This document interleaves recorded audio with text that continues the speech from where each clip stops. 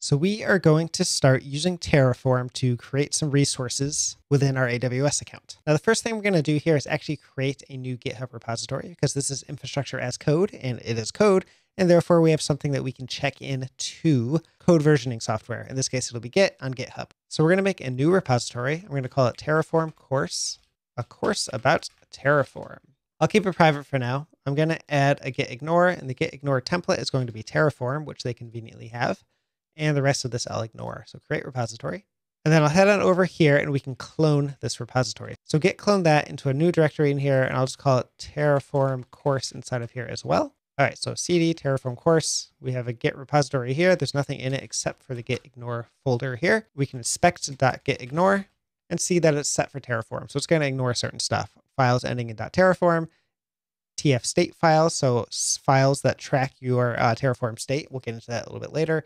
Crash log, override, and that's about it. We can change other stuff as well in here if we need to. For example, I'm going to ignore a dsstore file or any files called dsstore, which my Macintosh might add in here.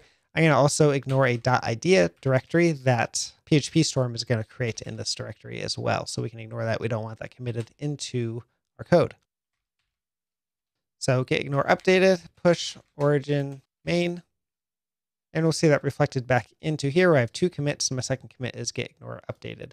Okay, so next we need to configure some stuff in Terraform. Now Terraform has a registry, and from its registry we can see some stuff. Now the providers are what we care about here, and the providers are a lot of things, but the most popular ones are AWS, Azure, Google, all this good stuff, clouds in which you can make resources using Terraform. We're going to use the AWS provider. We can see the latest version is 3.25. The source code is in HashiCorp Terraform provider AWS. If we go to use provider, we have an example of how to use it. So we can see this is some Terraform configuration for 0.13 plus. I believe I'm using version 0.14 at the time. Terraform, we see we need to configure a required provider. So we're going to tell Terraform what providers we want, the version or the minimum version we want. And the source is HashiCorp AWS. So this is the official HashiCorp provider. It's going to grab it from the registry we see in the browser here. And then provider AWS, and we need to add in our own configuration options. So we can go ahead and just copy this and head into PhpStorm. We'll go into our Terraform course area and we'll create a new file. We can call this file really anything. So I'm just going to call it cloudcast.tf. The file ends in .tf, so for .terraform, and we can paste this in. So required providers in our Terraform configuration is AWS. We'll get version 3.25. So this is pinning a specific version.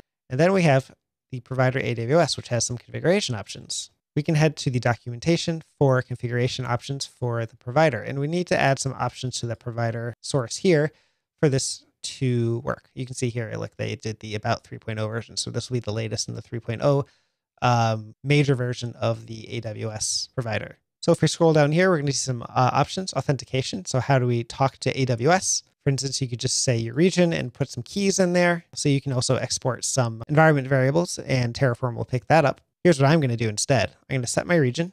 In my case, it's going to be US East 2. And then I'm going to set the profile because remember I set up my profile called Cloudcast to use specifically.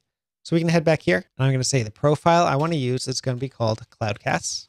And the region we're going to use in our case is US East 2. So this is just about a good spot where we can do some Terraform commands. So if I head back over here, Terraform version is the 0.14.3, and we can do Terraform init. And init is going to read all the files in the current directory and do some initialization of whatever it needs to do. Now, right now, I just have cloudcast.tf, which has the AWS provider, its version, and the information on how to authenticate against the AWS API using my Cloudcast profile that I have configured. So you can see it's finding HashiCorp AWS version 3.25, installing it, and Terraform has created a lock file .terraform.lock.htcl to record and the provided selections above.